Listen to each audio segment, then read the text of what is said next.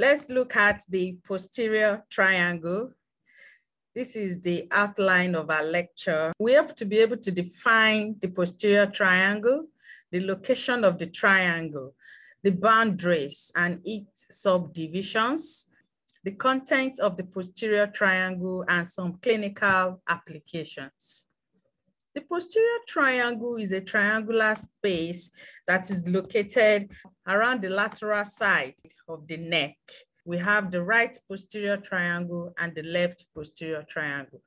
Before we deeply go into the posterior triangle, to give an in-depth understanding, we would like to draw a four-sided boundaries around the lateral side of the neck. And these boundaries will follow this pattern. We have the superior boundary that is like an imaginary line that is drawn from the angle of mandible to the mastoid process of the temporal bone. So you have an imaginary line drawn superiorly between these two structures, and you have the inferior imaginary line drawn along the upper border of the clavicle. Then we have an imaginary vertical line that is drawn around the anterior midline plane of the neck. Then finally, to form the four-sided outline, we have the posterior boundary drawn vertically along the anterior margin of the trapezius at the back. So you have this four-sided presentation around the lateral side of the neck, and this can be well visualized when the neck is tilted to one side. So let's take it from here and see where the posterior triangle is specifically placed within this configuration. So having drawn a four-sided quadrilateral presentation, we have the anterior outline, we have the superior outline, we have the inferior outline, and the posterior outline. So this four-sided presentation is further divided along its diagonal by the sternocleidomastoid muscle. So we have the sternocleidomastoid muscle around this space, dividing this four-sided presentation into two triangular spaces. So we have a triangular space at the front of the sternocleidomastoid muscle, and we have another triangular space behind the sternocleidomastoid muscle. So the triangular space anterior to the sternocleidomastoid is termed the anterior triangle, while the one posterior or located behind the sternocleidomastoid is termed the posterior triangle. And this is the anterior triangle, and we have the posterior triangle just behind the sternocleidomastoid muscle. And this is going to be the focus of our lecture for today. In subsequent lecture, we would be looking at the anterior triangle. So the two muscles that are involved in the formation of the posterior triangle are the sternocleidomastoid muscle and the trapezius muscle. Let's take a look at these two muscles individually to see where they originate from and where they are inserted upon. The sternocleidomastoid muscle originates from 2 points. We have the first point being the manubrium of the sternum. This is the sternal bone, the breastbone on the anterior midline plane in the thorax. And this is the upper part that is termed the manubrium. And this is one of the origination sites of the sternocleidomastoid. While the second limb originates from the medial third of the clavicle. So they have two origination points. So this muscle then ascends upward and they get inserted onto the mastoid process of the temporal bone. And that is where the formation of the name is being drafted from. They have the sternum, they have the cleido, which is the clavicle, then they have the mastoid. So they have the sternocleidomastoid muscle. That's the sternocleidomastoid. Then the second muscle of interest in the formation of the posterior triangle is the trapezius muscle. The trapezius muscle is a large triangular paired muscle that originates from the occipital bone upward. They run through the cervical and the thoracic vertebra. And finally, they run lateralwards, become inserted onto the spine of the scapula. The spine of the scapula is a protrusion that separates the infrascapular fossa from the suprascapular fossa. So this is the spine, and this is the point where they are inserted upon. This is just one of the muscles. We have one on the right and the other on the left. So if you take the two muscles together, it's going to form a diamond-shaped muscle. When one side of the muscle is taken into consideration, then it is a triangular-shaped muscle. So it depends on how we want to view it. So this is another muscle of interest in the formation of the posterior triangle. And you can see the way they run. We're presented on this image. You can see where they run on the lateral side, giving a posterior limit to the space around the lateral region of the neck. So the boundaries of the posterior triangle. So what will now be the boundaries of this triangle? The boundaries can be presented with this image. Because it's a triangular space, definitely it will be having three boundaries. Of course, there's going to be an apex. So let's see how the boundaries are being projected. We have the sternocleidomastoid muscle at the front. We have the trapezius behind.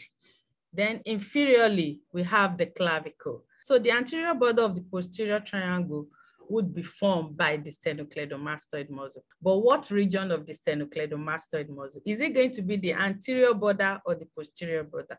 Let's follow suit, please, to see how this is interpreted. This is the sternocleidomastoid muscle. This is the anterior border of the sternocleidomastoid muscle, and this is the posterior border of the sternocleidomastoid muscle. For the posterior triangle, the anterior border of the posterior triangle would then be formed by the posterior border of the sternocleidomastoid muscle. The posterior border of the triangle would then be formed by the anterior border of the trapezius. And this is very understandable considering the position and also the borders of the muscles in question. Then the inferior border will be formed by the middle third of the clavicle. The roof of the posterior triangle is formed by the skin, which is the most external limit, and this is followed by a subcutaneous tissue. After the subcutaneous tissue, we have the platysmal muscle. The platysmal muscle is a special type of muscle that is seen immediately after the subcutaneous tissue. After this, we have the superficial cervical layer. Then we have the investing layer of the deep cervical fascia. All these structures form the roof of the posterior triangle, while the floor is formed by the prevertebral layer of the deep cervical fascia and its underlying muscles. This is going to be further explained so that we would see how each of these structures form the roof and also the floor of the posterior triangle. Let's quickly check this out. The cervical compartment of the neck will also be an interest point, and it is good for us to look through it to be able to explain or understand what we have in our previous slide. Cervical fascia, this is fascia around the cervical region, and they are divided into two major classes. We have the superficial fascia. So this is the superficial fascia. Then we have the deep cervical fascia. The deep cervical fascia presents a more interesting presentation. It is further subdivided into three. We have the investing fascia, we have the pretracheal fascia, and we have the prevertebral fascia. The investing fascia means that it encloses the two muscles in the neck, which are the sternocleidomastoid muscle and the trapezius. This is the T-section of the cervical region of the neck. This is the vertebral bone, and these are the surrounding muscle.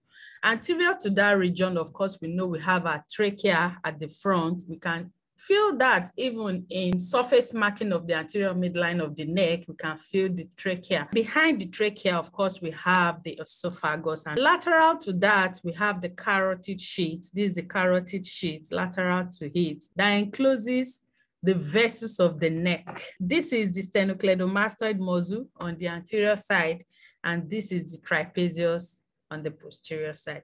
What the deep cervical fascia does is basically to compartmentalize the structures within the cervical region. So they try to put them in different compartments. So for the investing fascia, which is a subdivision of the deep cervical fascia, they actually enclose the sternocleidomastoid. They are highlighted in red color. So they enclose the sternocleidomastoid. When they get to the posterior border of the sternocleidomastoid, they unite to form a single fascia, and they run a short distance before they open up again to receive the trapezius muscle. When they get to the posterior end of the trapezius, they unite again, run a short distance, and open up to receive the trapezius muscle on the other side. They enclose again after the anterior border of the trapezius. They run a short distance. They open again to receive the sternocleidomastoid muscle on the other side. So that is the way they run. Just a single investing fascia, investing the sternocleidomastoid on the anterior part and the trapezius on the posterior part. So you now have a layer around this place, which is the investing fascia of the deep cervical fascia. We have the pretracheal fascia, also highlighted in red. So they run and enclose the trachea and the esophagus, and also the adjacent muscles that are located around that region. And this is the pretracheal fascia. Then we have the next one, the prevertebral fascia. From the name, they enclose the vertebral column and muscles that are associated with it. So we have the prevertebral fascia. It's highlighted in black, so it encloses the vertebral column and also the muscles that are associated with it. You can see that the deep cervical fascia being divided into three: the investing fascia, the pretracheal fascia, and the prevertebral fascia, are all to compartmentalize the structures that are located within the cervical region. And of course, they take the name of the structures that they enclose. Having said that, the cervical fascia is broadly divided into two. We have the superficial fascia, which is somewhere up here, the superficial fascia. Then we have the deep fascia, which is now further subdivided into three. So carrying this knowledge to the next slide, it will help us understand the structures that form the roof of the posterior triangle. So the posterior triangle is somewhere around this region, because this is the sternocleidomastoid and this is the trapezius. And we know that these two muscles, of course, form the anterior and posterior border respectively of the posterior triangle. So that means the triangle is somewhere around here. So for the roof, we already say we have the skin, which is understandable. That's the most external structure. After the skin, we know it's the subcutaneous tissue, which is tissue that are located below the cutaneous. Cutaneous is skin. So we have the subcutaneous tissue. The next structure that we have will now be the platysmal muscle. We already said that the platysmal muscle are superficial muscle. They are thin strands that are located deep to the subcutaneous tissue. So you have the platysmal muscle somewhere around here. Then deep to the platysmal muscle, we now have the superficial cervical fascia. After the superficial cervical fascia, the next structure that forms the roof of the posterior triangle will now be the investing layer of the deep cervical fascia. We already described this layer before. Considering the pattern that it runs close to the superficial region of the triangle because it encloses the muscles that forms the boundaries of the posterior triangle. Then the floor of the posterior triangle will then be formed by structures around this region, and that will be the prevertebral fascia and of course the underlying muscles. So which group of muscles are involved in the formation of the floor of the posterior triangle? The floor of the posterior triangle will be formed by this group of muscles. So let's take a look at these muscles. The muscles of the posterior triangle, from superior to inferior, we have the semispinalis capitis muscle, which is the most superior muscle. Just a very small part of it extends to form the floor of the posterior triangle. Then we have the splenius cervicis. The next one, we have the levator scapulae. The next group of muscles are now the scalenus muscle. We have the posterior scalenus, we have the middle scalenus, and we have the anterior scalenus muscle. But it is good for us to note that between the anterior scalenus muscle and the middle scalenus muscle, we have a space that is called the scalenus hiatus. Having presented a number of muscles around the floor of the posterior triangle, these muscles are then overlined with the pretracheal fascia, because the pretracheal fascia and the underlying muscles are what form the floor of the posterior triangle. So this image intersection can be translated to this image in longitudinal section. So we have the muscles, then the muscles are now being overlined by the prevertebral fascia. So this kind of presentation is of course what we have around this region. We have the same group of muscles that we've presented here, then being overlined with the prevertebral fascia. This is what actually forms the floor of the posterior triangle. Subdivisions of the posterior triangle of the omohyoid, from the name omohyoid, from the hyoid bone, then running diagonally down to be inserted on the scapula. So during the part of this omohyoid muscle, it divides the posterior triangle into two. The muscle actually presents two bellies. We have a superior belly and an inferior belly. So it's a slender muscle that is intercepted or divided into two by a middle tendon. So there's a tendon in between that actually separates it into a superior belly and an inferior belly. So below the sternocleidomastoid is where you have this tendon hidden. You need to remove the sternocleidomastoid muscle before you see this tendon. But it is the inferior belly that actually runs to divide the posterior triangle into a bigger upper triangle and a smaller lower triangle. The bigger upper triangle is called the occipital triangle, while the lower smaller triangle is called the supraclavicular triangle, or you call it the subclavian triangle, because within this space is where you have the subclavian artery and the subclavian vein. What are the contents of the posterior triangle? Well, the posterior triangle contains muscle, it contains vessels, which include arteries, veins, and nerves. It also contains lymph nodes. We are going to be taking these structures one after the other to see how they part within the posterior triangle. For the muscular component of the posterior triangle, we have the inferior belly of the omohyoid bone. The inferior belly of the omohyoid bone is one of the muscles that is contained within the posterior triangle. What it does is to divide the posterior triangle into a superior occipital triangle and an inferior supraclavicular or subclavian triangle. So that is how the inferior belly of the omohyoid becomes one of the components of the posterior triangle. Then the next one is the artery. The first artery that we have is the subclavian artery. We already know how our subclavian artery emerge. You can go and check up our lecture on the subclavian artery. They emerge from the arc of aorta and also the brachiocephalic trunk, depending on the region where we are considering. So we have the subclavian, but the region of the subclavian artery that you would see within the posterior triangle is the third part of the subclavian, which is the part that run lateralwards from the anterior scalenus muscle. This is the anterior scalenus muscle. So you have the subclavian running lateralwards from this region. So this is the region of the subclavian artery that you see in the posterior triangle. Specifically, the region of the posterior triangle where you see it is the subclavian triangle. Then the second artery that you see in the posterior triangle are branches of the thyrocervical trunk. And the branches include superficial transverse cervical artery, which tend to run upward to supply the muscles of the neck. Then we have the suprascapular artery, which runs downwards. They emerge from the thyrocervical trunk, which is a branch of the subclavian artery. So you see these two arteries within the posterior triangle. The third artery that is seen within the posterior triangle is the occipital artery. The occipital artery is a branch of the external carotid artery. This is the external carotid artery. Remember our lecture on the external carotid artery where we said that the external carotid artery gives off 8 branches, and one of the arteries that they give off as they run upward is the occipital artery. So the occipital artery supply the sternocleidomastoid and also supply the posterior scap region. But the specific region of the posterior triangle where you see the occipital artery is around the apex. They just by chance are able to enter through this triangle. So you see them just crossing the posterior triangle around its apex. And this is the occipital artery.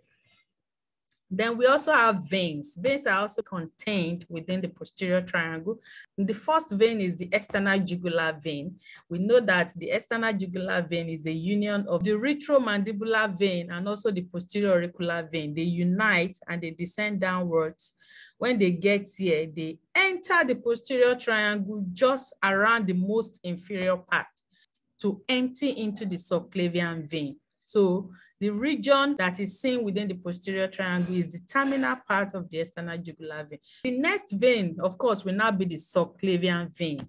So a part of the subclavian vein will also be seen within the lower part of the posterior triangle. The subclavian vein is located anterior-inferiorly to the subclavian artery. So this is the subclavian artery. This is the subclavian vein that receives the external jugular vein. The subclavian vein also forms part of the component of the posterior triangle.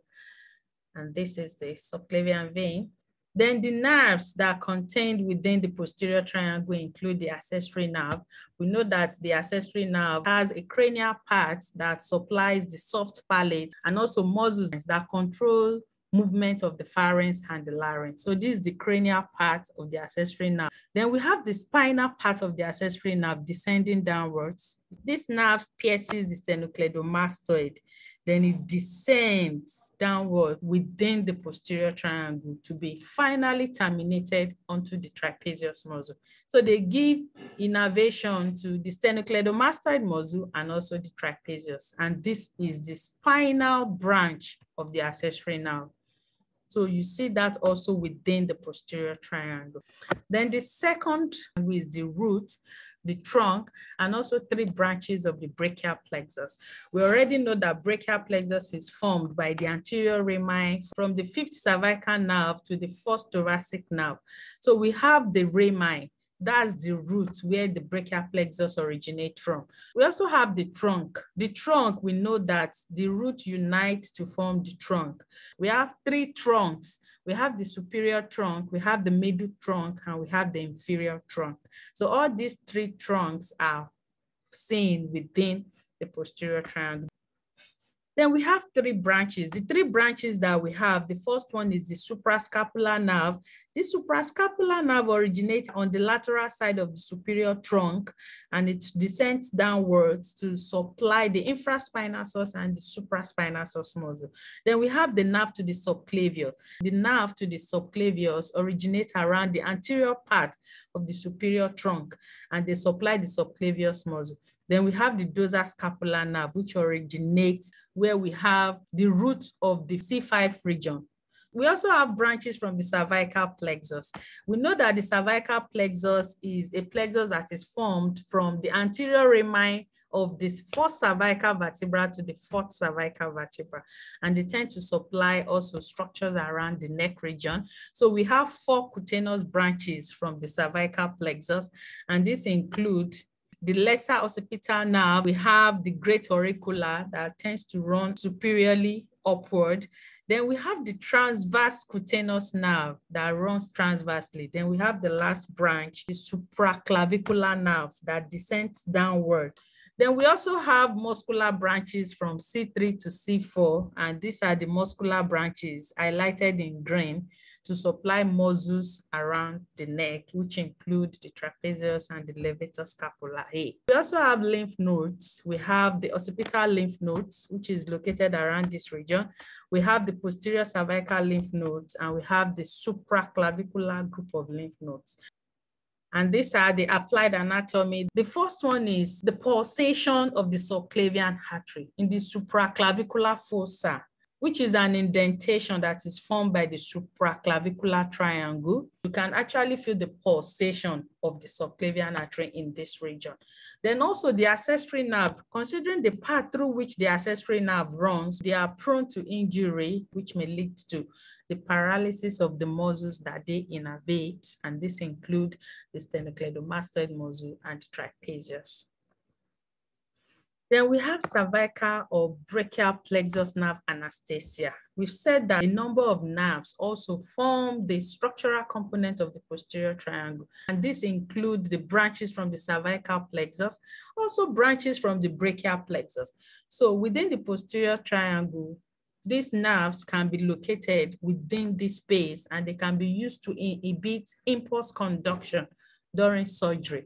We can check our understanding of this lecture through the following. The first one states that we should describe the boundaries and also the subdivisions of the posterior triangle. These have been well explained during the course of this lecture. And the second one is to list the contents of the posterior triangle. Then the third question is to explain the clinical application of the posterior triangle. Thanks for watching. Let's continue to stay tuned to this channel to acquire more knowledge in anatomy.